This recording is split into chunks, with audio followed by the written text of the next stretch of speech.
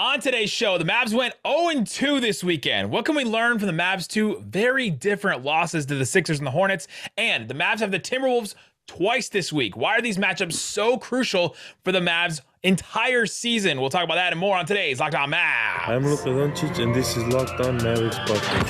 Hey, Dallas Mavericks are NBA champions. Bang! Bang! It's good! And the Mavericks have won the game! If you don't believe, you shouldn't be here.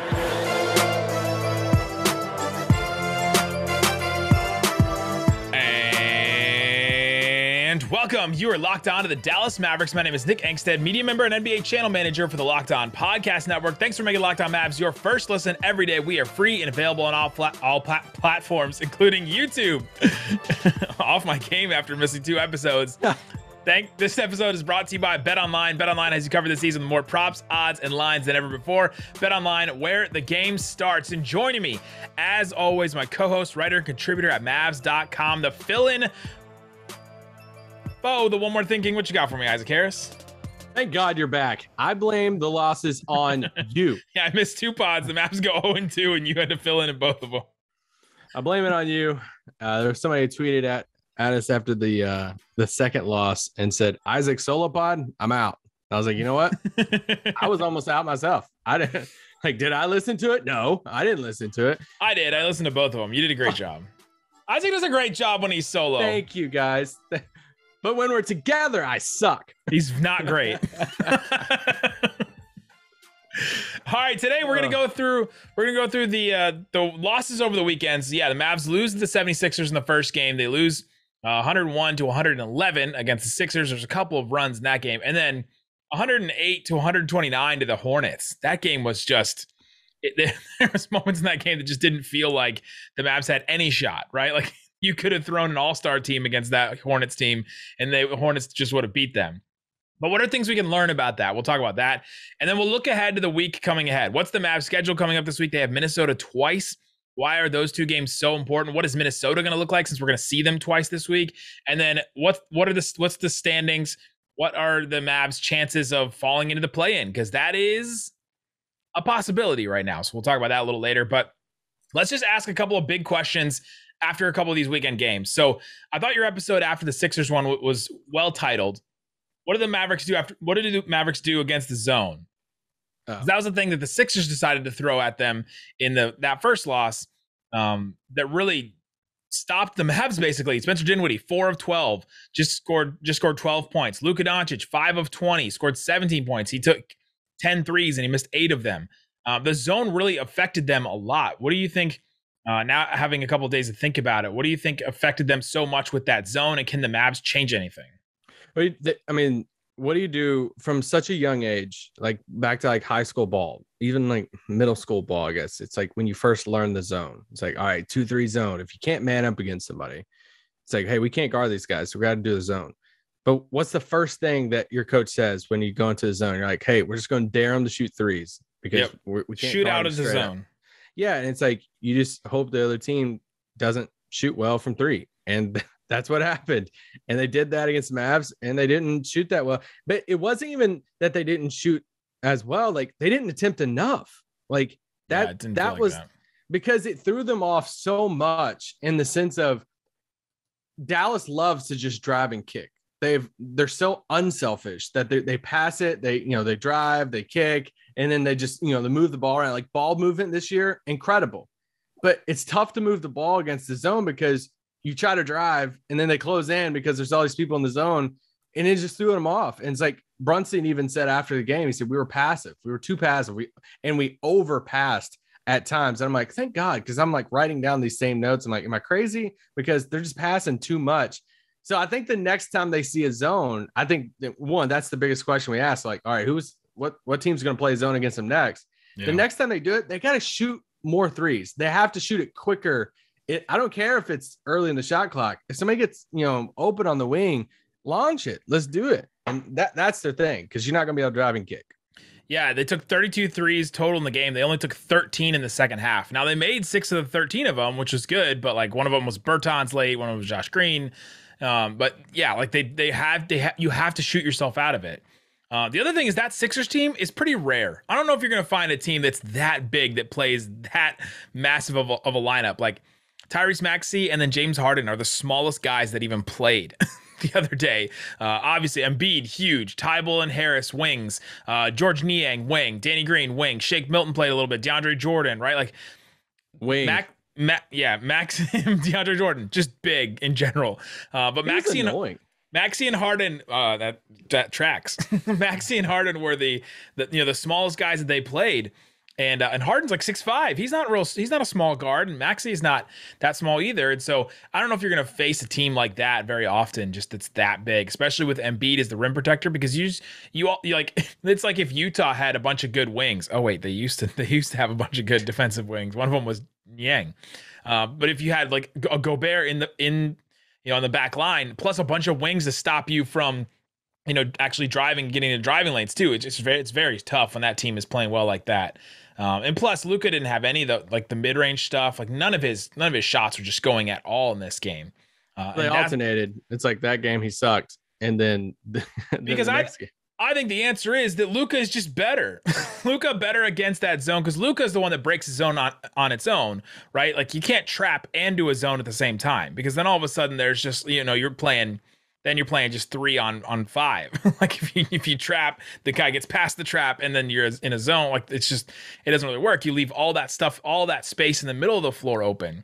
And so I think that Luka just has to be better against the zone. He breaks the zone on his own.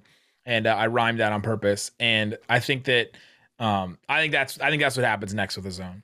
Yeah, it just throws them off. That's the only thing. Because you want to do the high pick and roll to White. It's just it's a lot harder to do that pick and roll whenever somebody's in a zone. So Luka is always going to find an open guy for 3, especially the next team that plays the zone. There's going to be open shots. So yeah. I think that's the thing. Luka will be better, but the other guys just have to knock down the open shots. That game both had Brunson and Dinwiddie in it as well. I wonder if part of that is you bring Dinwiddie and Brunson up to like the wings instead of in the corners because they've been kind of throwing Dinwiddie or they've been throwing like one of them in the corner so that they're all on the same side. Maybe you do something like that so there's release valves on both sides of the court and when Dwight goes in the middle of the court to break that trap. Joel Embiid, though, 32 points, 11 of 20 from the field, 8 boards. He had 0 offensive rebounds. He had 6 turnovers. He was only a +5. That's a win. That's a win against him. He's averaging about 30 points a game. So if he scores 32, you're keeping him right at average. He didn't kill you in a way that you think that he would normally when, Dwight Powell's your starting center, Maxi Kleber is your backup, and then like Marquise Chris plays like 7 minutes because he's just coming back from that injury. What do you think they did against Joel Embiid, and what can they do against, a Jokic or a Towns or somebody like that they're going to see soon? Yeah, that was one of my big takeaways from the game because, obviously just trying to draw a positive out of it was like, hey, with the new small ball Mavs, we didn't get obliterated by Embiid because that, as soon as they went small and they made this change after the, trade deadline after the big trade with Porzingis, shout out to his dunk on LeBron, but they committed to that. And then everybody was like, oh, man, what's going to happen though when we play one of the best centers in the league? It's like, all right, well, let's just wait until the next time we see Jokic or Embiid, whoever. We saw Embiid. It's like, all right, let's line up a 40 ball with, about 18 boards. And it just wasn't that. And they just switched. They brought doubles, in the post. And that was just like, all right, it's not that bad. If you're in that camp sitting there saying there's no way we'll be able to beat a team that has a dominant big man out there with Dwight Powell as the center, that just wasn't the case for the, Philly game. The Mavs just stayed together on defense, right? Like to your point, they doubled and they doubled well. They knew exactly, okay, we're going to sell out the same way we sold out against Kevin Durant late in that game and said, hey, we're just going to double you. Okay, we're just going to double Joel Embiid too. And James Harden's only going to beat you when the team is already up by 10. I don't know if you noticed that this game either, but like James Harden really didn't get going until the team was already up. And that kind of tracks with the way that he plays in general. And but they didn't have an answer for him though. True. He didn't start barking though until they were already up 10. He hits the shot to make him go up like 13 or you're like, okay, cool, man. So, but yeah, it's hard to guard both of those guys at the same time, but I thought they did a good job on Joel Embiid. And I think that's the answer for like a Jokic or a Towns is you double quick and you rotate well. Like everybody has to be on point. Like everyone has to be right in the right spot, and to run along. Like you just see Luka flying all over the court on defense because he has to, right? He has to rotate all the way to the other corner, and that's the way that you stop those big guys like that. Plus, the gang rebounding. The offensive rebounding, I thought that was the big thing, is Embiid didn't get any offensive rebounds, didn't kill you in the second chance points, didn't kill you in the offensive rebound department. Some of that is luck. Some of that is just the Mavs like getting to those boards. Well, they won the rebounding battle and they won the points in the paint battle. It's like, boom.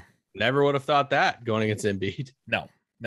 But coming up, I got a couple more questions. The reason why they lost that game, even though they won the points in the paint battle, is because of the 3-point shooting. Also, we got Marquise Chris back. Maxi Kleber maybe shooting better. Luka, there was a couple of possessions in the Hornets game I really want to talk about Luka and see if it's a bigger problem. Talk about that coming up. But before we do, let me tell you about Built Bar. It's a protein bar that tastes like a candy bar. They're absolutely delicious. And to prove that they're delicious, this is a fresh... Alive? Fresh wrapper. No, I just finished it. I already ate it. Oh, I got the it. Churro Puff Bar. How could I just open this and not have eaten it? Churro Puff Bar, absolutely delicious. 140 calories, 17 grams of protein, 6 grams of sugar, and a bar covered in 100% chocolate and filled with marshmallow. They're great. The Churro Puff Bars are available. I got to get myself a box. All right. Churro Puff, order now. Go to it, put it in your cart, sign in. You can get some rewards. Use the promo code LOCKED15 to get 15% off your entire order. It's built.com, and it's built different. Thanks for making Locked On Mavs your first listen. For your next listen, check out the Locked On Now podcast, nightly recaps of every NBA game with analysis from local experts. It's free and available wherever you get your podcasts. All right, Isaac Harris, a couple more questions from the games over the weekend. Mavs lose to the Hornets. This one, you recapped it well. Basically, the Hornets just shot their butts off and shot their stingers off, and it was just an incredible shooting night from them. But the end of the third quarter, there was a couple of plays where the Mavs just couldn't get it going. The 3-point shooting of the Hornets was just incredible. The Mavs couldn't get any real offense going. And the end of the third quarter, Luka did a thing that I haven't seen him do maybe ever in his career. He takes the ball up the court, and then he just passes it. He does the swing pass to initiate the offense, either to Burke or Green or whoever else, Frank Ntilikina, whoever else was out there with him. And then he just stood at half court. And he did this for 3 or 4 possessions in a row. You could tell he was frustrated. You could tell that he was upset. He just kept getting more and more upset throughout the game. He's trying to keep it in. He's not going to get any more technicals. There was a couple moments in that game where you could tell he was ready to get at some refs, but he learned and he explained to JJ Redick that he sings a song when he wants to not argue with the refs. That was an incredible podcast, by the way. The interview with JJ Redick and Luka. But Luka is going to try to keep composed. And in this game, he basically took 3 or 4 possessions off where he just didn't get involved in the offense at all. He just basically gave up. And then Kidd did not play him in the fourth quarter at all. Is that something we've seen from Luka in the past? And is that just because of the frustration of that one specific game, or is it building from something else? I don't think it's building from anything else. I think when you have a game to where there's 6 Charlotte Hornets who score more points than your second leading scorer on the team, I think I would feel the same way if I was Luka. It's just one of those nights where, he loves his teammates and he loves all those guys, and he's never going to say anything about them. But in that game particularly, nobody was hitting. Nobody was doing anything. And it's all right, he really felt on the island. Now, they were missing Dinwiddie. They were missing Reggie Bullock. Big. Tim Hardaway's obviously still out. Still that's $50 million of your cap right there, just sitting on the bench. And all 3 of those guys get buckets. So, you understand it. But still, I don't blame Luka for feeling like he did. Obviously, you don't want to see that on the court. Come on, don't do that on the court. But if there's one game that you're looking at and saying, hey, when would you be the most frustrated on the court? It would be this game for Luka. I thought that too. I thought, okay, it's just one of those one-off games, but they had a one-off. You said it was the third quarter, right? End of the third, yeah. It was the third quarter, he scores 21 points. Dwight Powell scored 5 points. Maxey scored 2 points. So the third quarter, there were only 7 other points. Only 2 other Mavs scored in the entire third quarter. outside of Luka Doncic. And they were definitely assists from him, right? Yeah, but Luka's 21 points. So if I'm putting up 21 points in a quarter and I'm doing my thing and I'm looking around saying, hey, I'm the Will Smith meme, like looking around like, hey, what's or John Travolta? I was gonna say, like what the crap's going on? So the Will Smith meme is when everybody moves out and it's just you. Yeah, there you go. Yeah, I didn't think it was built up from anything else. I just thought it was interesting that I had never seen him do that before. We got so frustrated. He just took off a possession. Like it felt like, remember like the way Westbrook and Harden used to play off the ball? They just wouldn't do anything. And sometimes kind of still do. It felt like that. And we're not used to seeing that from Luka. But yeah, no Dinwiddie, no Bullock, obviously no Tim Hardaway Jr. still. And Burke wasn't doing anything. Brunson was really bad in that game. Burke's not doing that. Burke wasn't doing anything positive. Let me say that. Burke did not have a good game against the Hornets. And so you just have no more options then. And so, I didn't think it was anything more, but thought it was interesting and notable. Bigger loss after the two losses, or bigger like loss, Bullock, Dinwiddie, or Pinson. Oh, Theo, our guy. No, I mean, that Dinwiddie being out of the Charlotte game, you understood it because the second night of a back-to-back, they're doing the same thing that he was on in Washington, but they needed him so bad in that game. And it's kind of alarming how bad they needed him because Brunson only put up 10 points in that game. And that's the game that, hey, if we're going to pay you $20 million, we need you to step up. And the fact that we missed Dinwiddie that bad of his source of offense was alarming to me. Yeah, that was brutal. Also, not having Bullock, I think, really just changes their defense, right? That first game, the first game afterwards, you were talking about how Dinwiddie, like, hey, the guy is doing his thing. He cannot guard James Harden, right? Bullock would have been the guy to guard James Harden, right? They didn't throw Dorian on him specifically, but that would have been the guy. And so to have two wing defenders, it's way better than having one, right? It's not even just a 1+1. It's like a 1 times 5, basically, to have more. It's like a multiplier to have multiple wing defenders like that, like Dorian and with Bullock. So having Bullock out recently has been tough. He is going to play in this Minnesota game, and so that is going to be a huge thing coming up. So let's move into setting up the week and talking about the standings. The Mavs schedule this week. Tonight, Monday, if you're listening, watching this, they play the Minnesota Timberwolves at home. This is going to be a big game. I've been reading through Timberwolves Reddit, and there's a post that's got a bunch of upvotes that says this is the biggest game of the year for them. Whoa. Which, hey, it probably is, because now this team, for them, it might be the biggest game of the decade. This team is playing incredibly well right now, and they're only a game and a half back from the Mavericks. They're in the 6th seed finally after the Nuggets lost on Sunday night, and they're a game and a half back from the Dallas Mavericks. Now, let me just run through a couple things with this Timberwolves team, what we should expect and all that. Timberwolves, they play super fast. They're one of the fastest teams in the league. Mavs play super slow. This is going to be one of those games where if you start seeing them play really fast, if the game is paced really, really fast, then it's not going in the Mavs' favor, right? I think that comes down to that. If the game starts feeling so fast that you almost can't follow it, then that's going in the Wolves' favor. The Wolves, for the entire season, have the 6th best offense in the NBA. They also have the 11th best defense in the NBA. Those are insane numbers right there. Those numbers are nearly an NBA champion quality numbers. Like, you have to be top 10 in both to be able to be like an NBA champion. There's just very little exceptions. And so they're 6th in offense and 11th in defense for the whole year. Since January 3rd, they're 26-10. They're playing like, according to Cleaning the Glass, they take all their numbers and they say, okay, well, what are you playing like? They're playing like a 61-win team since January 3rd. Since January 3rd, 1st in offense, 10th in defense. And it's incredible to look at what this team is doing right now. I mean, this is what happened when you have, I can't even say. Stop. The greatest shooting. Do not disrespect the GOAT. Oh my gosh. And they're playing really good basketball. There's no way around it. I haven't looked at the Bet Online numbers, but is there a Bet Online, technical number for Pat Beverly in this game? Technical. Oh man. Is there a number of points scored on him? I think there is a chance that Pat Beverly is going into this game saying, I don't care if we win or not. He's locked in to get Luka another tech. Mavs are favored by 3. That's the only thing on BetOnline I can see right now. Because he knows Luka's like tech number, so he's gonna try so hard to get Luka a tech. Like this was, we're gonna hate Pat Beverly by the end of for sure this week.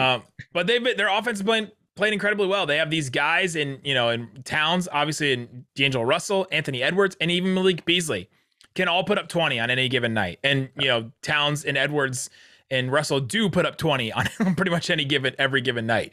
Towns is shooting incredibly well this year. 53% from the floor, 41% from 3. He's the best shooting big man in the NBA right now. Is he the best of all time? No, get out of here. Leave. Win a playoff series.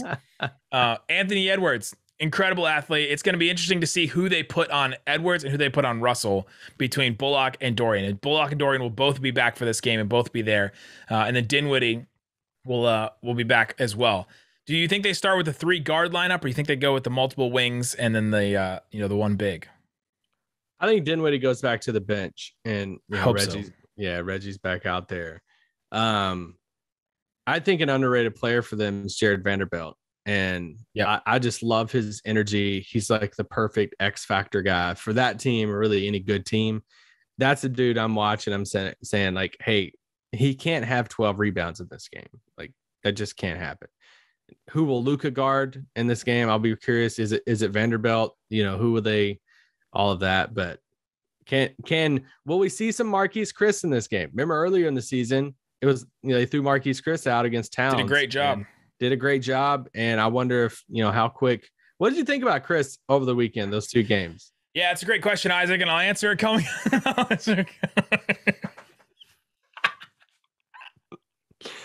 What a great. Well, just put it. I've never felt more like we're on the radio in my life. We'll answer that and more coming up. But before we do, let me tell you about BetOnline. BetOnline, it's a sports book that's also got the best odds, contests, player props. BetOnline is the #1 source for all your sports betting needs and info. Go check it out. The best spot for scores and news. They got the Dallas Mavericks favored by 3 points against the Minnesota Timberwolves. If you're feeling that, if you're saying Luka is going to have a bounce back, there's no way they lose 3 games in a row. I don't know if they've lost 3 games in a row this year, or at least more than once. 1, 2. They've done it twice. The last time the Mavs lost 3 games in a row was in December against New Orleans, Memphis, and Brooklyn, those 3 games. So if you don't think the Mavs are going to lose 3 games in a row, take the money line, or just take take them straight up, or take the the spread on that. Go ahead and check it out. BetOnline. Head to the website today. Use your mobile device to learn more about the trends in action. It's BetOnline, where the game starts and doesn't end. All right, Isaac Harris. One of my questions earlier we didn't get to. I had a couple more questions about the weekend's games. One of them was about Marquise Chris back in the lineup and what can he bring. I think he's going to be one of their answers against a guy like Towns. Now, does the way that the Mavs have changed their defense change the way that they're going to defend a guy like Towns now? Because I think they're just going to throw a double on him. Yeah. If he gets into the post, right? You don't have to do it on the perimeter. You can just stay up with him, and then if he gets by your man, then all of a sudden that Mavs rotating defense can get back to him.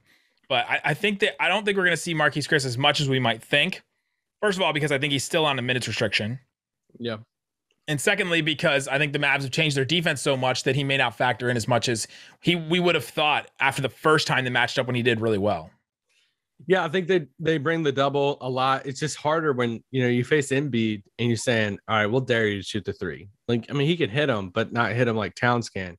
It's just a lot harder to double a big. Embiid hit a step back though that was very casual and like, oh my gosh, that guy's 7'2", and he just hit that step back. He's nasty. Yeah. It's wild to see him hit shots like that. But yeah, I think that's what's going to happen with Towns.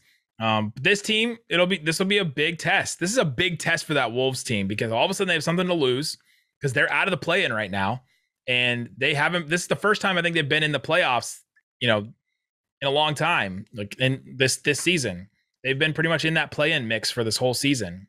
Yeah. They have the tiebreaker against Denver. That's the reason why they're ahead of them, and so now. Can they pass this Mavs team? I don't. Do the Mavs want to get past? They can play the Warriors instead of the Jazz. Are we going to go down that route? Listen, you just have to avoid the 6. I mean, you have to avoid 7. So I think that's the only thing. I mean, the silver lining with the Golden State matchup now is obviously Steph's injury. He said today that, he's shooting for that game 1. He's being optimistic of the playoffs. So either way, he's not going to be 100%. So that matchup doesn't look as bad as it did before. So at this point, you just don't want to be in a play-in. That's all. Just avoid it at all costs. It's the same as kind of last year, right? Like it's the same sort of thing. Just avoid the play-in at all costs. Mavs are still in that 5 seed. They're a game and a half above the Timberwolves. They're 2 games back from the Jazz. Do you think that dream is dead? No. It's not dead. Not at all. So, okay, let's bring it back full circle for a second. The Mavs, win. I kind of detailed that road trip over the weekend. It's like they have these big wins against Boston, Brooklyn, then they lose these 2 games. And then, then it was doom and gloom for a portion of fans. Like, this roster sucks. Luka's going to have to leave. We get the whole cycle back again. It's like when the Mavs lose a couple games. Was there anything that happened those 2 games to where you're worried? Because I'm not overly worried coming out of those 2 games because we didn't have our full squad. I do think missing, Dinwiddie for that Charlotte game, missing Bullock for both of those games that, we lost. I think it's huge because when you look at a playoff rotation, that's what, 7 guys, maybe 8 guys in a playoff rotation, and Dinwiddie and Bullock are major parts of the playoff rotation. So I'm not as worried going in to this final stretch. If we have both of those guys, if we lose 2 or 3 games with both those guys, then I'm like, okay, I might be a little worried, but how do you feel? No, I was worried about I'm worried about Brunson after that Hornets game. It's games like that you need him to step up, and he did that Philly game, which was nice. He had 24 points in that game. Yeah, you could tell he was being really aggressive, but you just need him. You just need him in those games against the Hornets, especially when Dinwiddie is not there. You just need him more than ever, and so I am concerned about him. One of my other questions was Maxey went 2 of 4 from 3 and 1 of 2 from 3 against those last 2 teams. So if he's back, that helps. If he's back offensively, at least, that definitely helps. The other thing is that both those teams shot over 40% from 3. Philly shot 16 of 38. They're 42%. And Charlotte shot 20 of 42, which is just unheard of, 47% from 3.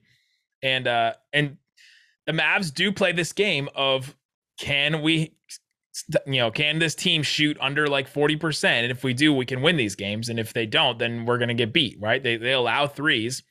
They don't let you take anything at the rim necessarily because they stop driving lanes and then they double you at the rim. But they allow some threes and they allow the mid-range stuff. So yeah. There's nothing that I'm super concerned about of those, except for Brunson. Yeah, but at least we saw him in that Philly game play well.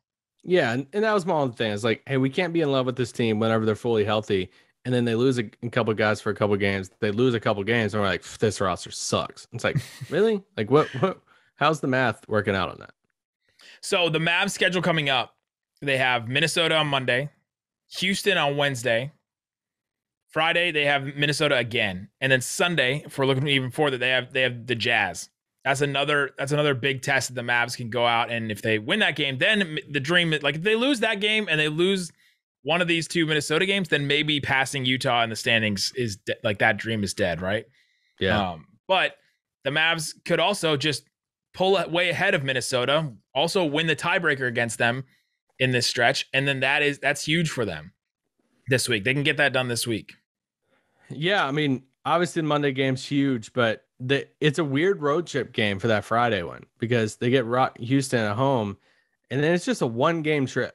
It's just hey, fly out on Thursday, get there, play 1 game in Minnesota, the cold, Minnesota there, and then come back, on Saturday for a home game against Utah. So I'll be really curious. I mean, obviously we got to see what happens on Monday and what team is going to be more motivated come Friday, but both teams really need it. So either way, I think the Sunday game is going to be a big one with Utah. If we're looking at just the play-in and the standings and all that, so that's the Mavs schedule coming up. Minnesota has obviously Dallas on Monday. They have Phoenix on Wednesday. Oh. So that's good. That's probably good for the Mavs, or better for the Mavs. Friday, they play the Mavs again. Sunday, they play Boston. That next Wednesday, next week, they play Toronto. And then that next Friday, they play Denver. That is a real tough slate of games for this Minnesota team. Their season may be defined based on those next 6 games. Yeah, I mean, Denver's fight in the same spot. I made a point over the weekend. I joked that it was like a sermon point, but because it felt like I was like delivering a message of it was a good line of like that stretch last week. We thought, is that going to define their ceiling of what they could be in the playoffs? This stretch of game is going to show like where their seeding is going to be, because you backed off of it. You got to step into it. Lean into it. All right, let me lean in. Yeah, let's go. Wait, do I have any music for you? I don't think so. Let me lean in for a second. Guys, let me tell you something. Reading right here in the book. Last week, that stretch of games showed us the ceiling for this team. The ceiling of what the Lord has for you. No, he's at the Lord. This stretch of games coming up, it could define the seeding for this team. Come down to the altar. Let's see how you feel about the Mavs. Come to the altar. Luka's step back's missing wide. No, it's not. It's going to go down. It's going to go down for them. Denver's schedule, by the way, Tuesday they play the Clippers. Thursday they play the Suns. Saturday against the Thunder, who've lost 9 in a row. Monday against those pesky Hornets. Wednesday against Indiana. And then Friday next week against the Timberwolves. That's a pretty easy schedule for Denver. We could all of a sudden see Denver flying up that. So that's what we have. The standings are just going to change day to day. They're so close, wrapped up right now. Between Dallas, Minnesota, and Denver. Everybody else seems to be pretty comfortably where they are. The Warriors still may be falling a little bit. We'll have to monitor them, but that's where they are. We'll be following it every single day. Guys, we will have the post game for you coming up tonight against the Minnesota Timberwolves, and then again on Wednesday against the Rockets, and then Friday against the Wolves as well. And then every day in between that, guys, thanks so much for listening to Locked On Mavs. Boom.